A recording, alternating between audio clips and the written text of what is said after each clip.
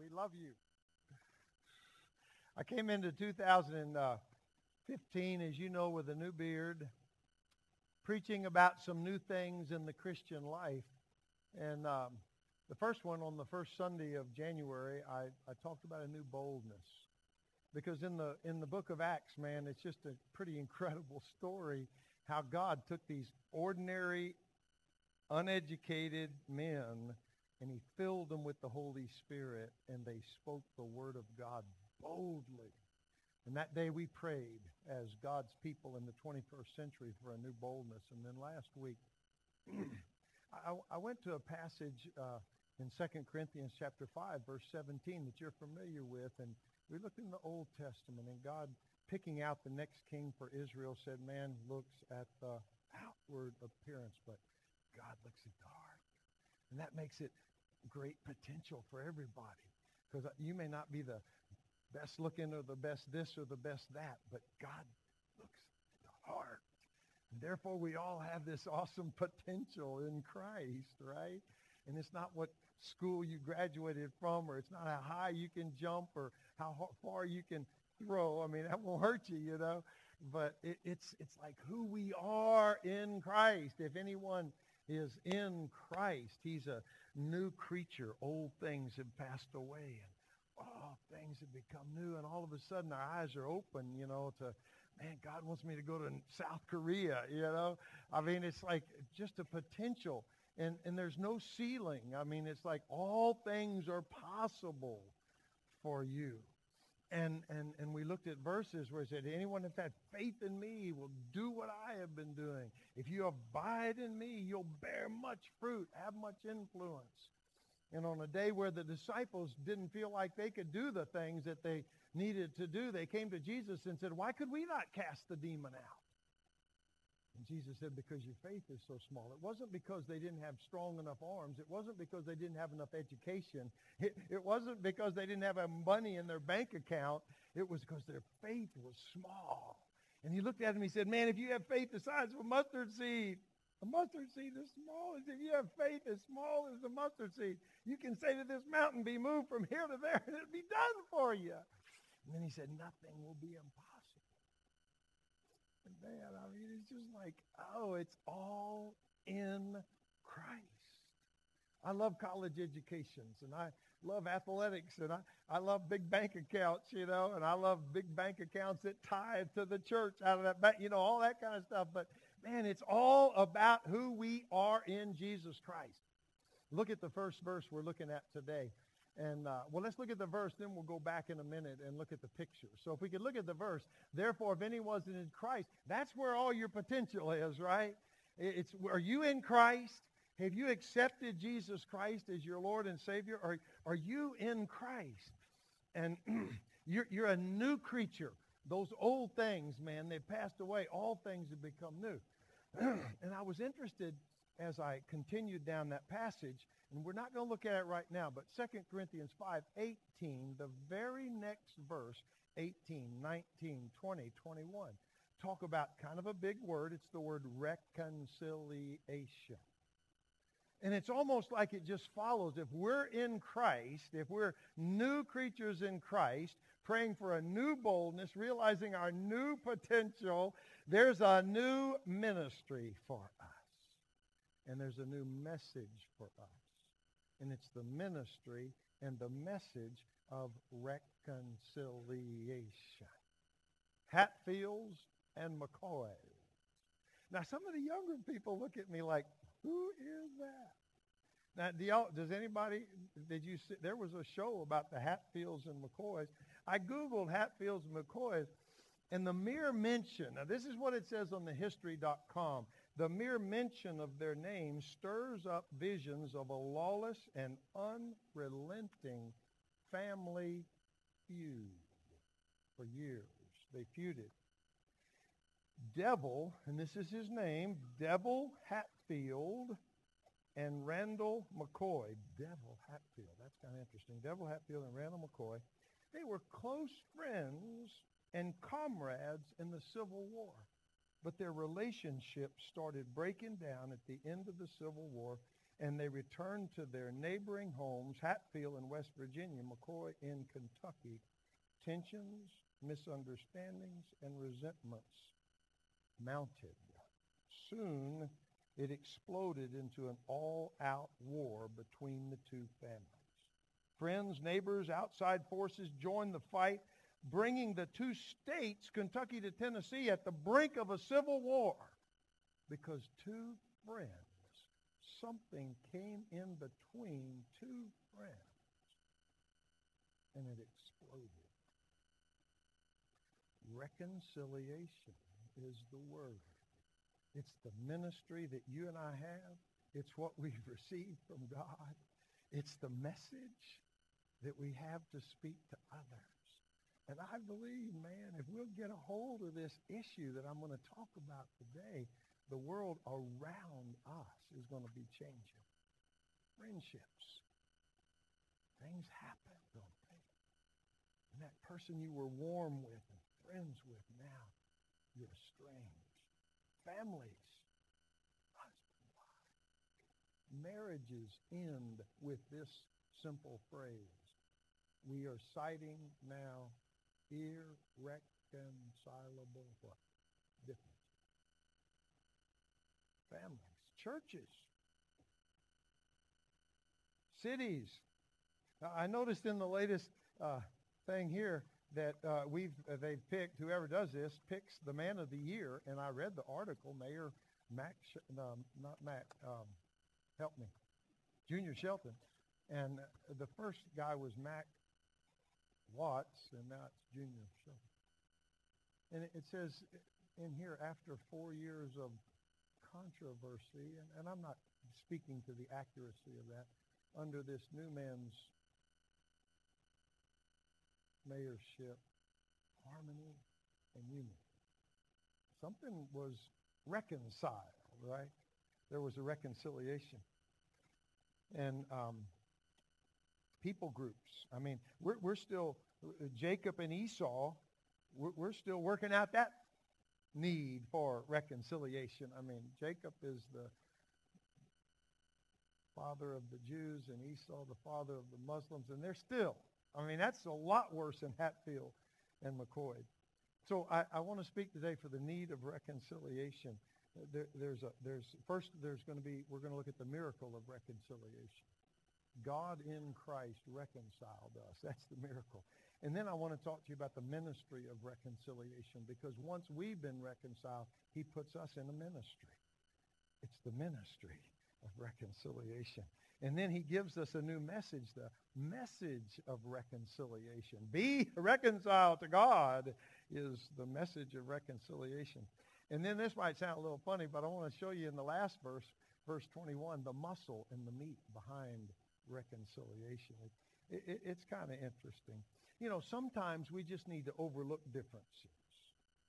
Sometimes we need to forgive offenses.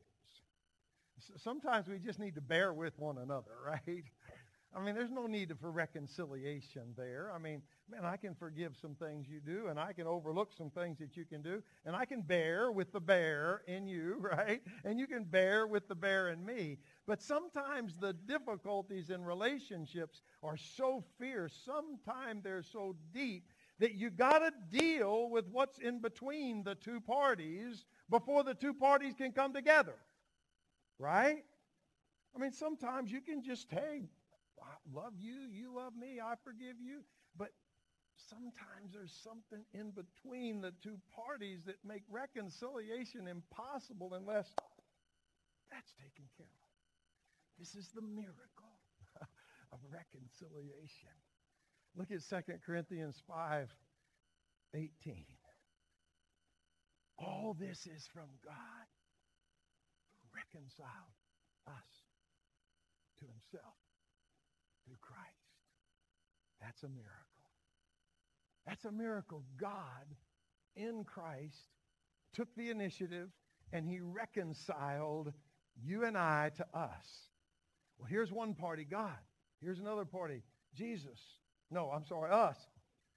What was that thing that was between us that had to be miraculously, deeply, once and for all taken care of so that we could have a relationship with God, right? What was between us? Sin. In the garden, the man was walking with God, talking with God, fellowship with God. There was no reconciliation needed, but Eve looked at the apple, took the apple. Adam ate the apple. Sin entered the world. And all of a sudden, we're sitting there with two parties, a holy, sinless God and a man who was prone to sin, prone to pride, prone to wanting to do it himself, prone to wanting to ignore God. Something had to be done.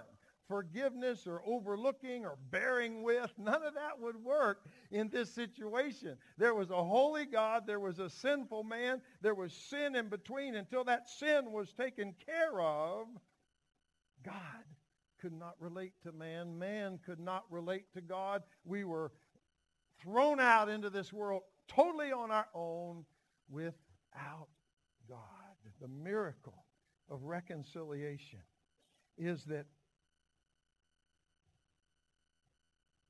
God reconciled us to himself through Christ. God reconciled us to himself through Christ. He took care of what was in between us. Until Jesus entered the picture, it was God in us and no reconciliation had taken place. A holy God, a sinful man. There was no mixing. There was no meeting. There was no matching up, man. We didn't have a chance. Holy God, sinful man. But God sent his son, Jesus. The miracle of reconciliation is that God reconciled us to himself through Christ. Enemies became friends. Issues between man and God were resolved. Tensions and misunderstandings were dealt with. Resentment was put away.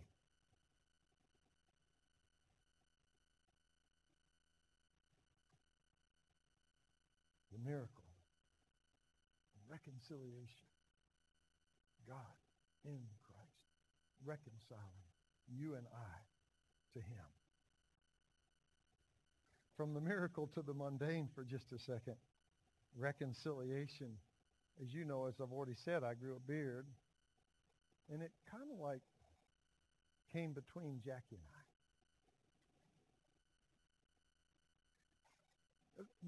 I think it was my grandmother, but somewhere I saw this. Cooking don't last. No, kissing don't last, but cooking do. And man, I've always said, no, I want kissing to last. Anybody with me? Well, so for 66 years, man, I've had a clean face. And then it's like, oh man, God, illustrations. And I have kind of gotten some mileage out of this beard, I have to confess. At least from the pulpit.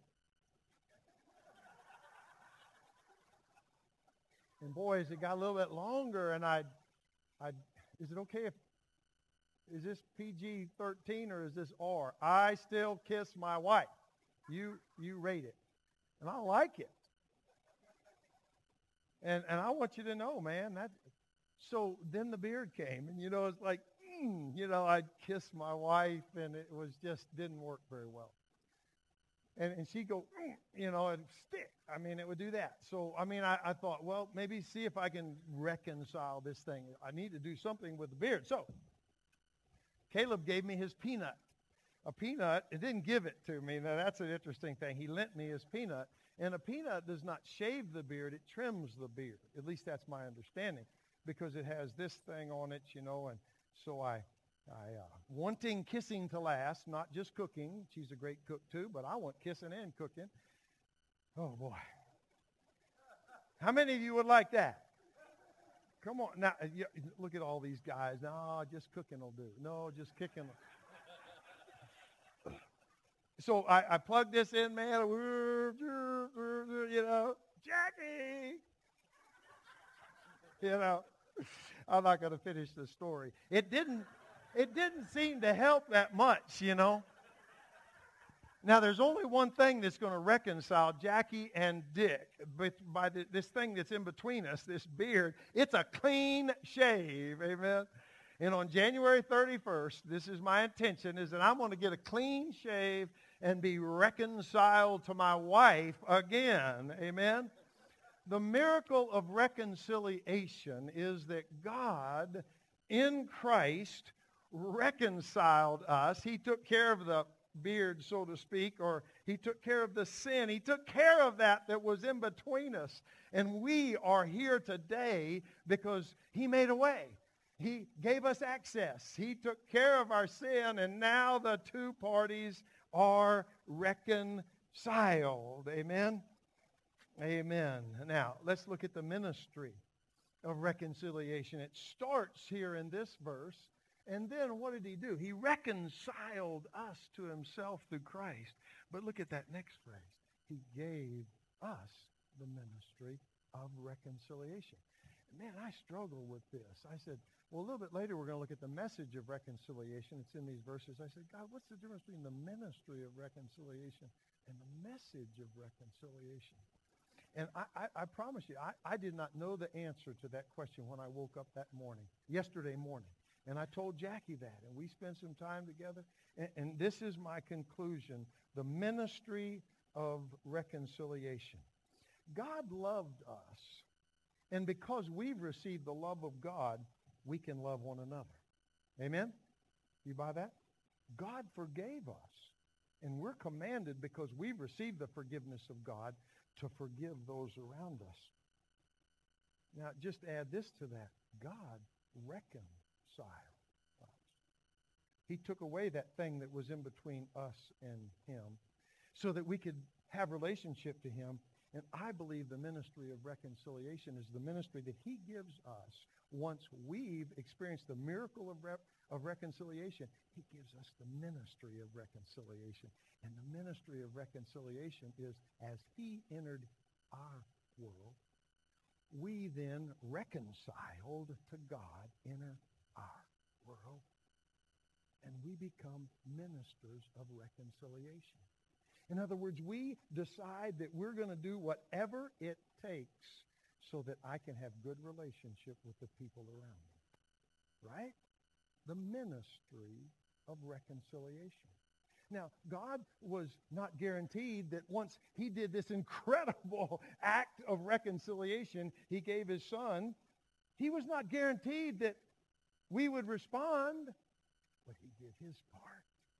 When we become ministers of reconciliation, when we enter the ministry, we're not guaranteed that that person's going to respond, but our job is to enter into that ministry, believing in faith that God has reconciled us through Christ, and he's given us the ministry of reconciliation, and that it's our job to do whatever it takes to make sure we're right standing with those around us. Is that a good explanation of the ministry of reconciliation? If you've got a busted relationship out there, I'm telling you, it's your responsibility to take the initiative to go out there and be a minister of reconciliation.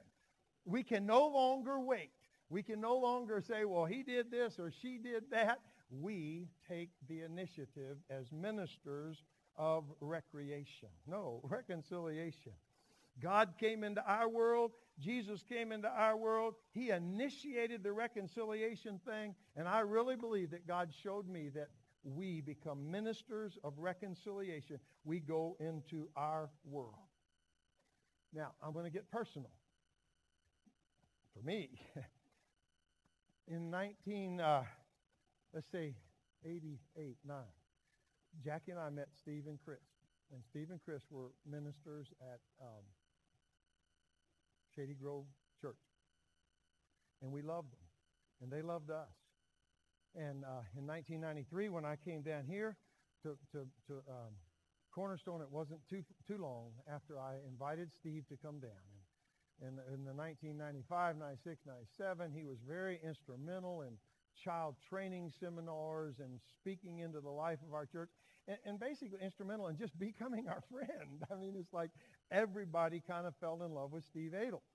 And when his wife contracted cancer and eventually died, the church bought an airplane ticket for Jackie and I to fly up to New York, where they were at that point. And we visited with them 2 months before Chris died, went to be with heaven, and just had great fellowship. And then we have lived with Steve as a church through this conversion to a widower. And he's come down here and he's said, man, you guys love your wives, I mean, it's like, I wish I'd love, we just had that kind of experience with him. And all the details are not as significant, but this is the truth, and this is what I had to deal with yesterday, and I need your prayers. I'm broken. I don't know what I look like up here Sunday after Sunday after Sunday, but I'm in need of prayer, and I'm in need of grace. And when I look at the Word of God, I don't want to look at it and hear it and understand it and then just go away and forget it. So, man, I'm saying, God, what's the ministry of reconciliation? What's the ministry of reconciliation? Well, 2.5 years ago, Steve came down, and he had a seminar, and we got recordings. Todd Clayton got the cameras and all that stuff. And he was here 4 or 5 days, and every time he'd come down, he'd stay at our house. I mean, it was that kind of relationship. 2.5 years ago, I took Steve to the airport, and he got out of my car, and he got on the airplane, and he flew back up to New York, and we have not talked since. And the job for me today is not to tell you what happened. I'm not sure I even know what happened. And many of you who know Steve and know the relationship that we had with Steve are going, gee, not Dick and Steve. But I'm telling you, for 2.5 years, I haven't talked to my brother Steve. And he hasn't talked to me. I mean, it's like, and Jackie said even yesterday, she said, I still don't understand what happened. But 2 friends, man, 2 friends, something came in. And I'm not clueless about it. But in response to the Word of God, I had no choice but to call him yesterday. And he was at work. He took a message, and then he called me back, and I couldn't answer, so he left the message. And we're going to talk to each other for the first time in 2.5 years today after 3 o'clock. Reconciliation. I just really came to the conclusion, man, I don't want to meet the Lord without reconciling between my brother. I really don't even know what to say. I don't know. Here's Steve and here's Dick and here's this thing that developed. I don't know exactly what it was, and I don't know exactly how to handle it once we find out what it was. But it's more than just, I forgive you, you forgive me. You understand what I'm saying? It's more than, you're just different than me and I'm different than you and we can bear with one another. No, there's something that needs to be dealt with. And I say that so that you'll pray for me, but I also say that to give you the hope of the miracle of reconciliation in some relationships that you're in right now. It may be a spouse. It may be a child. It may be at work.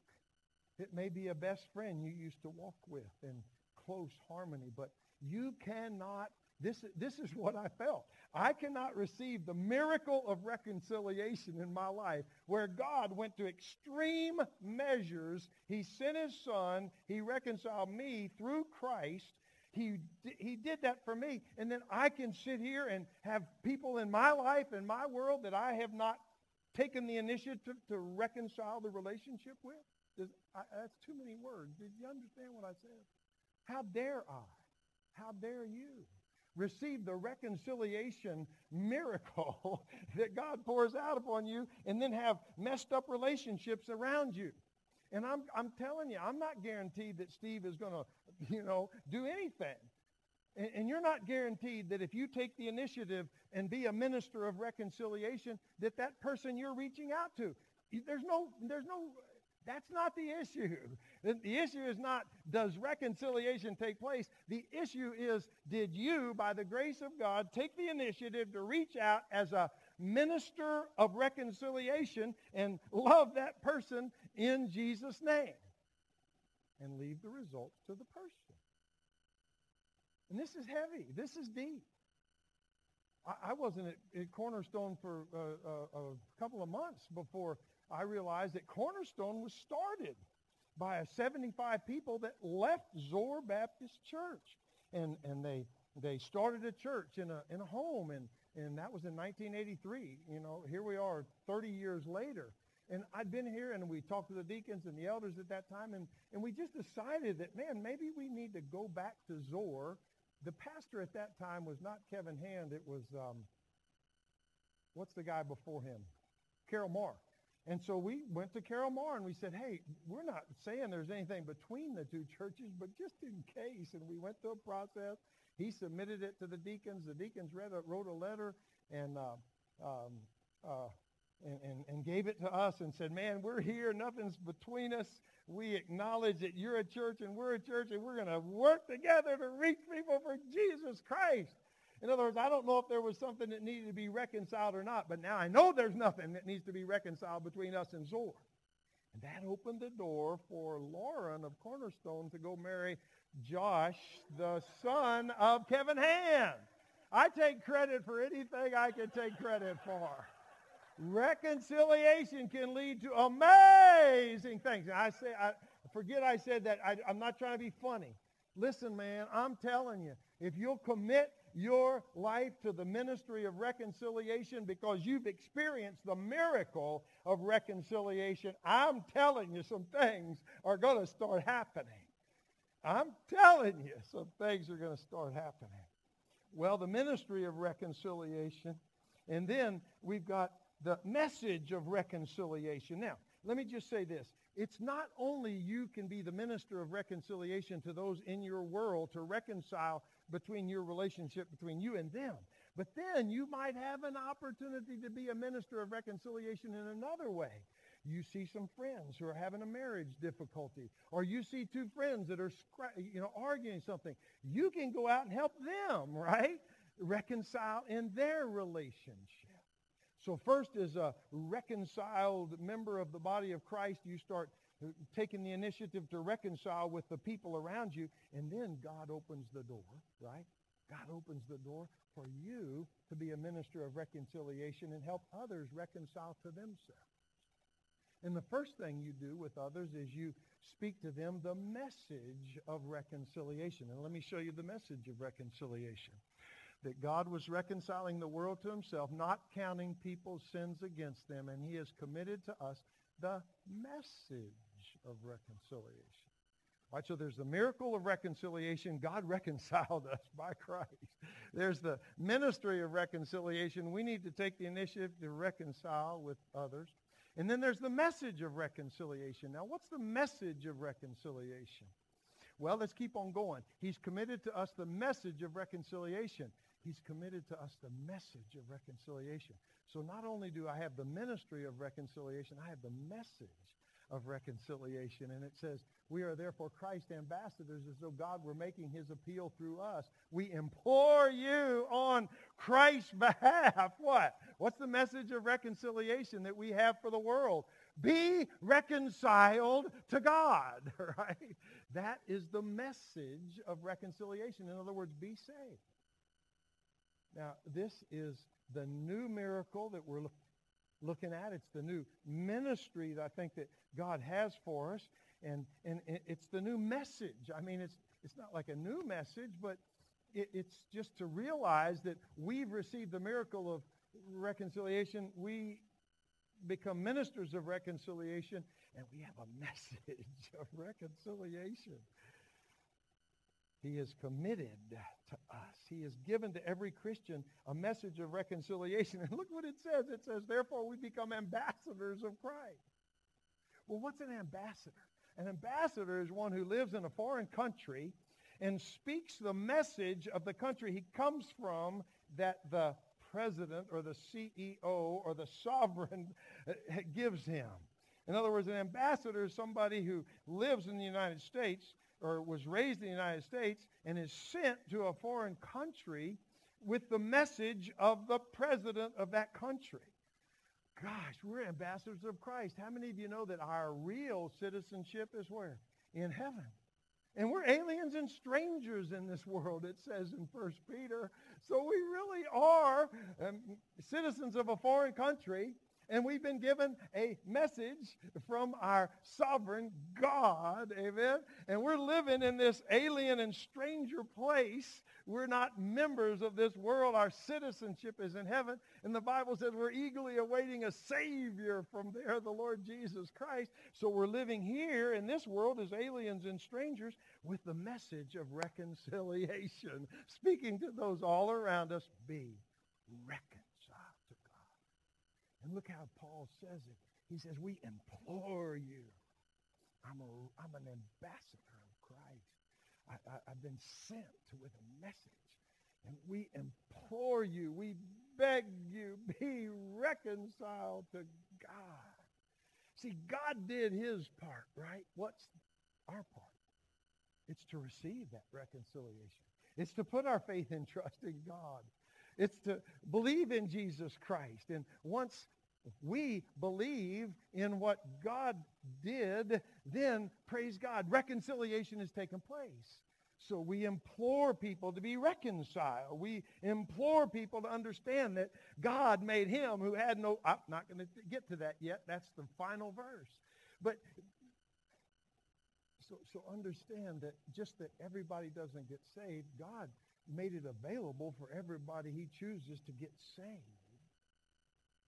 But does everybody get saved? Their response is to be reconciled to Christ. God's not guaranteed that anybody would, but he did his part. You're not guaranteed that anybody will, but do your part. I made the call. Steve, this is Dick Metz. Man, we hadn't talked for a long time. I don't know what I'm going to say this afternoon, but I want to do my part. And I want to go to all those people in my world in some form or fashion, and I want to say, you know, I don't want to do this because we don't want to be pushy. We don't want to be obnoxious. I mean, we know people that are that way, but with this in our heart, we implore you on Christ's behalf, please get some urgency in your heart. Did you see Jerry Campbell? First she told us she can't preach, and then she preached. And there was something that came up in her. Oh, God, give me that passion. Give me that passion, the passion of Billy Graham, the passion of the great pastors and preachers of the past that would speak with this urgency. I implore you, I beg you on Christ's behalf, be reconciled to God. And the meat and the muscle behind that message is in verse 21. For it says, God, here's the meat, here's the muscle, here's the Austin McGraw behind the ministry of reconciliation. Here's the Austin McGraw behind the miracle of reconciliation. Here's the Austin McGraw behind the message of reconciliation. It's in verse 21. Look at it. God made him who had no sin to be sin for us, that in him we might become the righteousness of God. I mean, that's so over the top. God, was there another way you sent your son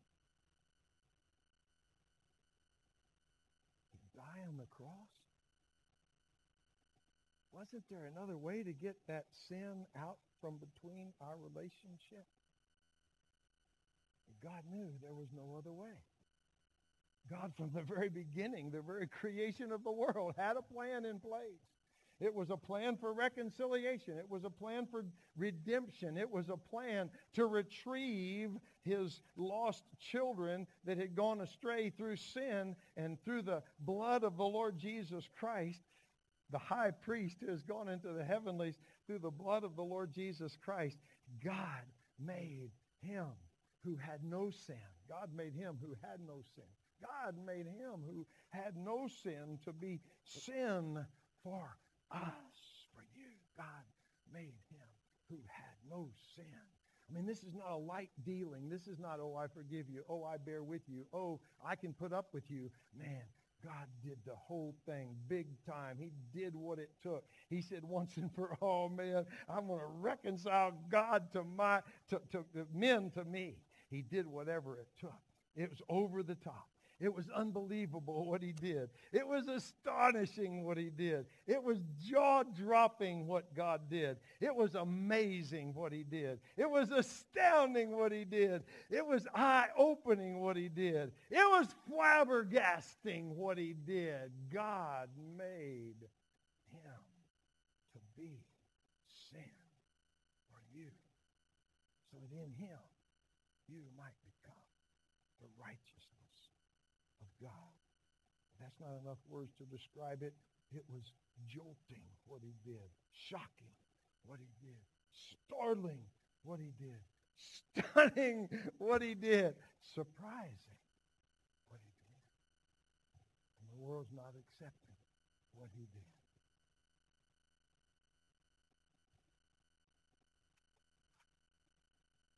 You know, if anyone could have been worked out his own reconciliation, and I close with this illustration. If anybody could have worked out their own illustration, how many of you have seen Unbroken? Louis Zamperini, I think he was an Olympic runner. He spent 47 days on a raft after his plane was shot down in the ocean. He survived unspeakable tortures, dehumanization, and beating. And he returned. I'm just encapsulating a long life story into this few seconds. He returned to the United States as a hero. He returned to the United States ticker tape parades, marriage to a beautiful young lady, speaking engagements, financial opportunities. But he also returned to the United States nightmares, anger, and mental explosions from the 2 or 3 years that he had been a prisoner of war in Japan. Only alcohol could calm his nerves. Divorce proceedings had been started by his wife, who had finally given up. One image dominated Louis' life. It was the image of Byrd. Byrd was the Japanese officer that expressed and instigated such incredible cruelty against Louis personally and all the prisoners of war. Louis' life became fueled by a desire to kill the Byrd. Now, this is not all in the film. It's all in this wonderful book. So he's an alcoholic, gets up every day fueled by the fire, fueled by the anger, desire to kill the Byrd. His life was disintegrating. The marriage was disintegrating. There was so much in between he and his wife and he and the world. Nobody could take care of that. But some friends down the hall, ministers of reconciliation perhaps, had received the reconciliation of the Lord Jesus Christ into their lives, and they invited Louis and his wife to the Billy Graham Conference in Los Angeles in 1953. Louis would have nothing to do with it. His wife went. And the night after she went, the first time, she came back and she said, Louis, I'm not divorcing you. She canceled all the divorce proceedings. You know, when reconciliation takes place between man and God, then we start reconciling with people. She canceled the divorce proceedings and she pleaded with Louis to go to the Billy Graham Conference in Los Angeles, and he resisted and resisted and resisted, and he said, man, I can hold out until he leaves, you know, but he finally went. There were some things that happened, and he finally went, and he showed up, and he heard a message on redemption and reconciliation and Jesus and all that, and he resisted it all, and he left, and he spent the night that night dreaming of the Byrd, nightmares. Not one night had passed since he had returned home that he did not have nightmares of the Byrd. He went back a second time and a third time, and on the third time he was ready to get out. He was going to bolt. He went back under these conditions. He said, sweetheart, I'll go back, but when he starts playing just as I am and invites us to come down and make a decision, I'm out of there. And he started making this invitation, and the music started playing, and Louis Zamperini got up out of his seat to take off, go that direction. And God brought to his mind right then that in the raft on the 37th day, he had prayed a prayer, the only prayer of his whole life, to God. And he said, God, if you get me out of this, I will serve you all the rest of my life. And as he was going down the aisle, turning to go out, God brought that to his heart. He turned back around, went down, got saved. It's all in the book. That night, he went home, got rid of all his alcohol, poured it down the sink, got rid of all his pornography, and that was the first night in 5 years that he did not have a nightmare. The miracle of reconciliation. Amen. Only God. The ministry of reconciliation. Within a few years, he was given the opportunity to go and sit down with 850 war criminals, the very men that had perpetrated all these things upon them. And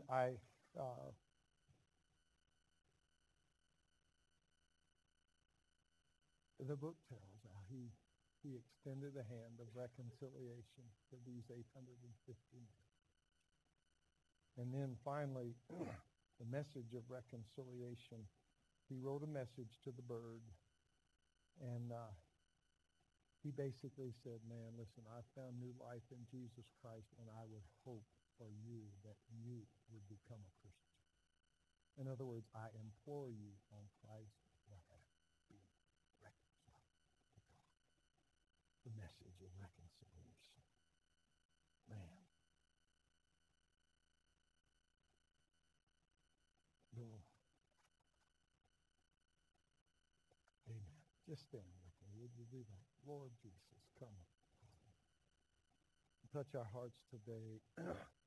Father, if I could just, before I pray, and then I won't extend an invitation, but I would just not want you to come here and hear me open my heart to you and be touched, perhaps, be moved a little bit, kind of have some thoughts going through your mind. This is what I don't want to have happen. Then I don't want you to leave and forget what you've heard. I believe Satan is there to rip it out of your heart so you won't pursue this thought. I believe the cares and the worries of this world will keep you too busy where you won't pursue this thought. I think your desires for other things will make you forget what I've spoken to you today. But there are some.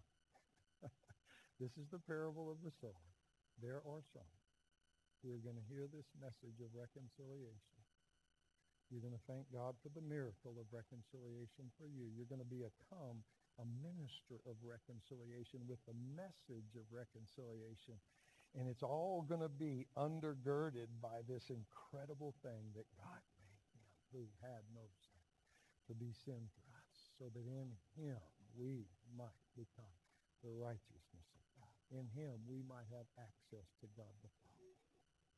Father, pour out your Spirit on these precious people. Pour out your Spirit, Lord. Let us be a church that has experienced the miracle and is engaging in the ministry and the message, Father God. Thank you. Thank you. First off, Lord, I just want to say thank you for reconciling me to yourself through Christ. Would you just tell him that? Would you thank God that he saved you?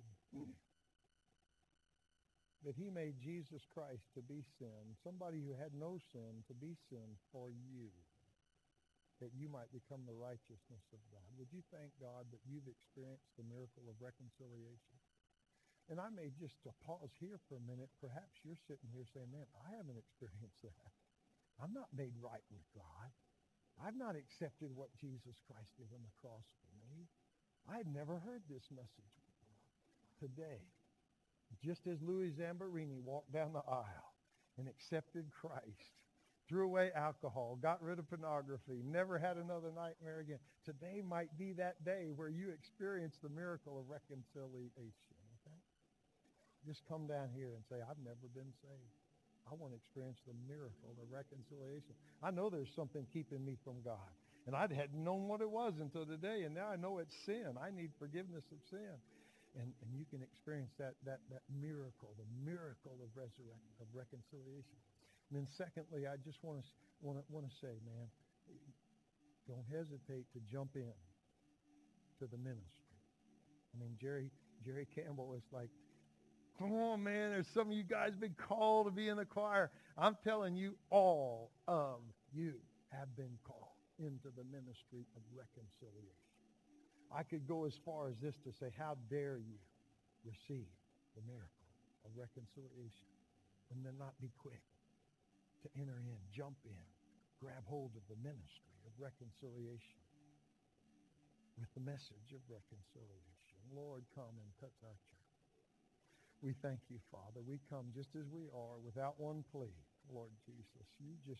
We surrender to you. We surrender to your plan for our lives. You know, there might be some out there that want to be doctors or chiefs or, welders or 1,000 different plans in your heart. And those are all good. Do that. But on top of that, undergirding all of those plans, God's will for your life is that you jump into the ministry of reconciliation. Without hesitation, you jump into the ministry of reconciliation. You're not guaranteed the person is going to respond. Your job is to do your part, just like God did his part. Father, come and touch us now. Come on, just raise your hands to the Lord as we close with a song. Lord Jesus, we humble ourselves under your mighty hand. And once again, even as we've already done in worship, we surrender to you. We surrender to the ministry. Amen. We're called into the ministry of reconciliation with the message of reconciliation. And we're excited that we're going to see miracles of reconciliation.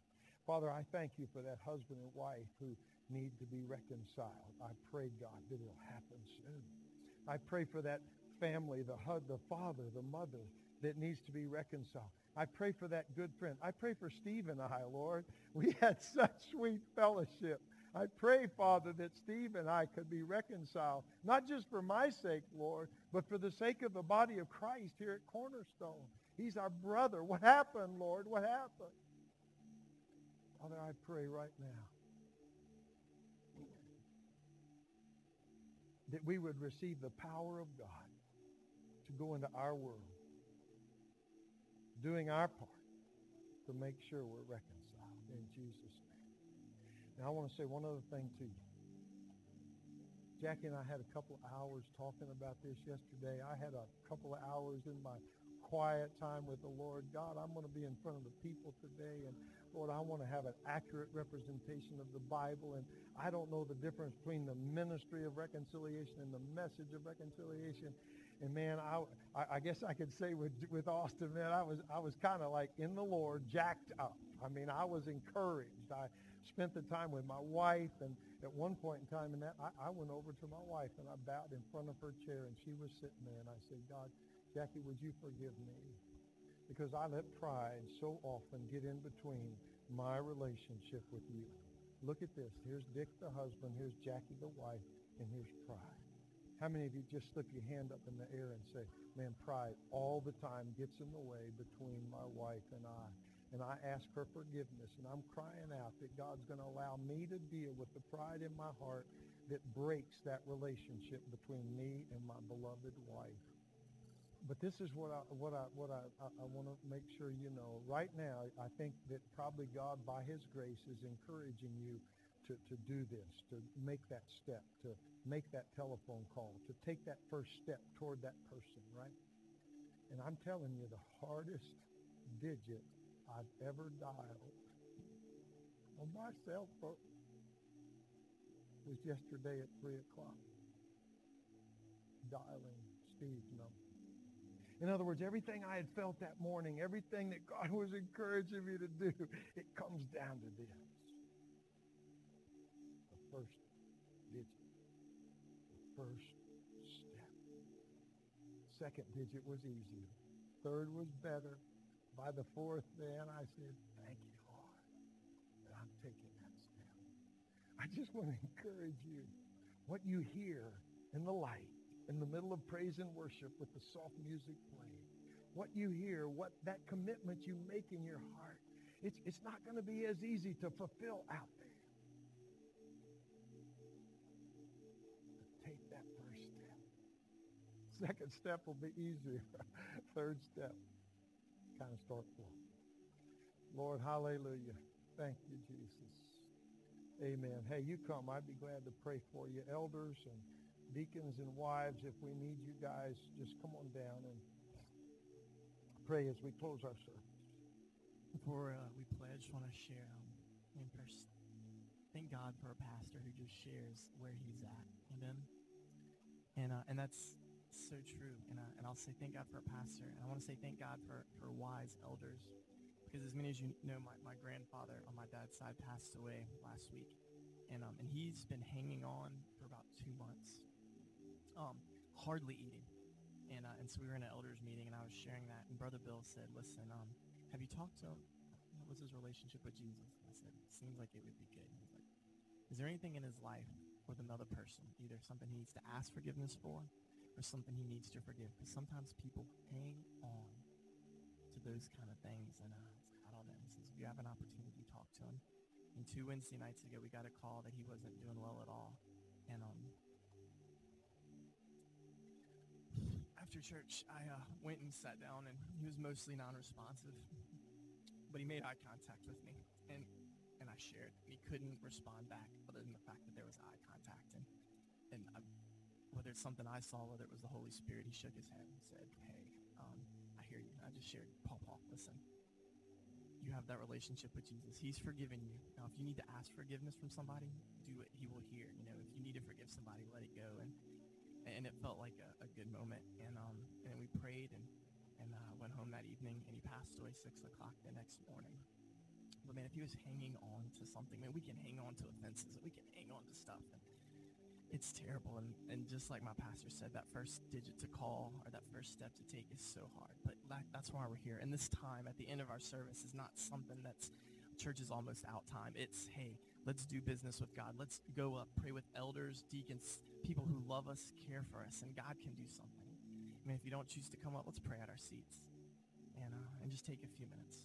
So, Heavenly Father, I thank you so much for the word that was brought forth. I thank you for an honest pastor, God, who shares where he's at, what he's going through. Lord, we receive that. We see that humility, God, and we acknowledge that that is great leadership, Father. Lord, we thank you that you have forgiven us, that you have reconciled our sin through your Son, Jesus Christ, God. If some of us need to forgive today, God, remind us again of what we've been forgiven and bring us to humility, Father, so that we will take our first step forward. God, we don't want to hang on to anything and be bitter or whatever in this life, Father. God, we want to just give it up, give it to you. In Jesus' name.